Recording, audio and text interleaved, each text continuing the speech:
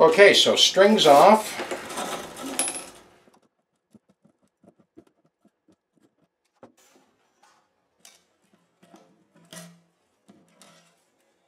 I can see we got a little bit of fret wear in there, but the main thing to take care of is this neck reset, so let's get started. Just so you know, the Allen key for the bolt on the underside of this fingerboard, it's either 4.7 millimeters or 0.1865 thou. Weird size.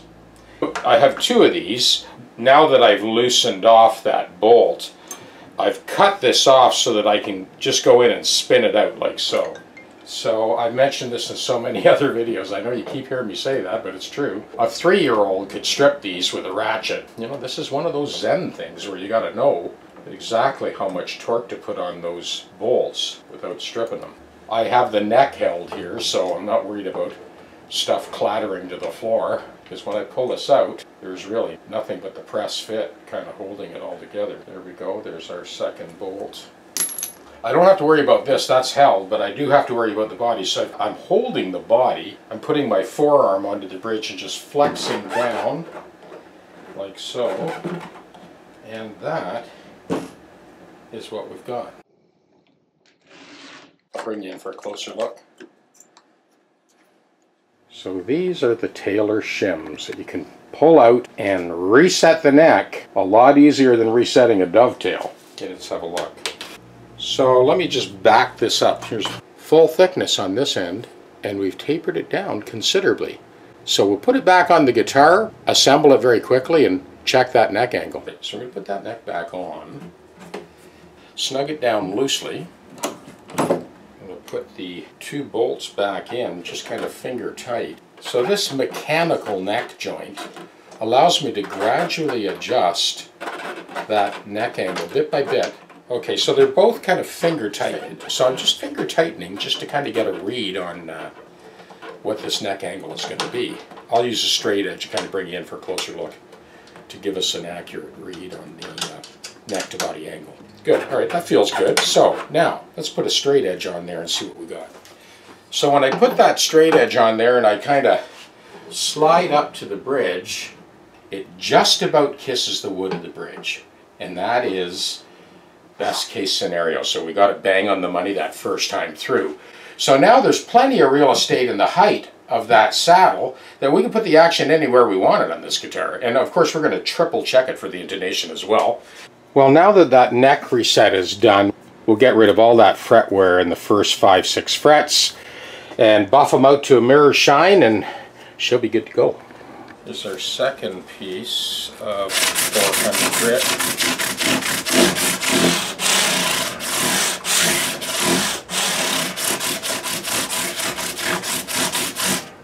Step it up to 600.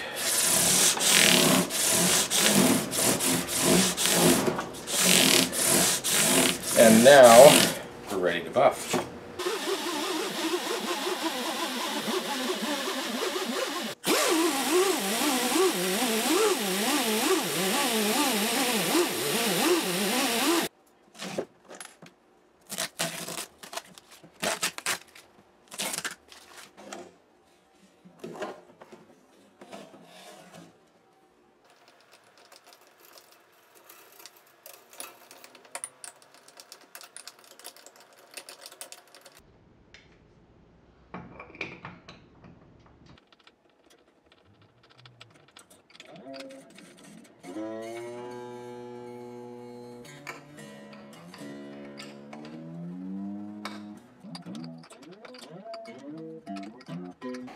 So both the Taylor neck reset and setup, fret dress, that's done, and Jody's Martin is done as well. Same thing, fret dress, neck reset. I'm going to post these videos individually. You can see how different the procedure is for the Martin versus the Taylor.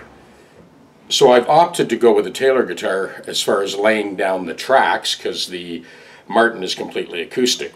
So when you reset the neck on the guitar, there's a bunch of different things that line up. One being the intonation, second being the playability. When the guitar came in, the action was super high.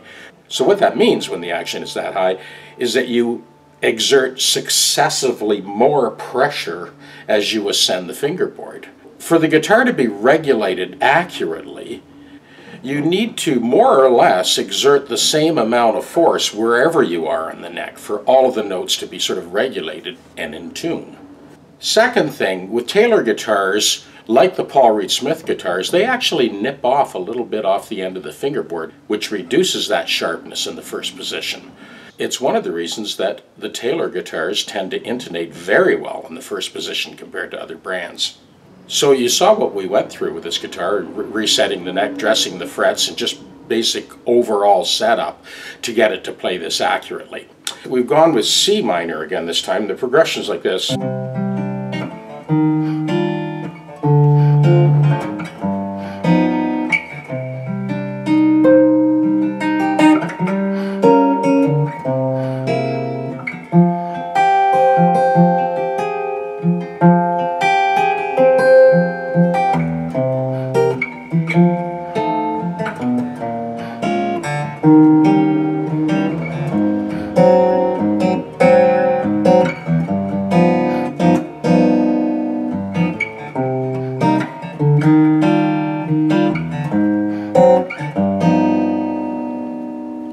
So I've looped that progression. I'm going to let that play, and I'll play over top of it with this guitar, and then I'll switch over to the completely acoustic Martin guitar and continue with that single line blowing.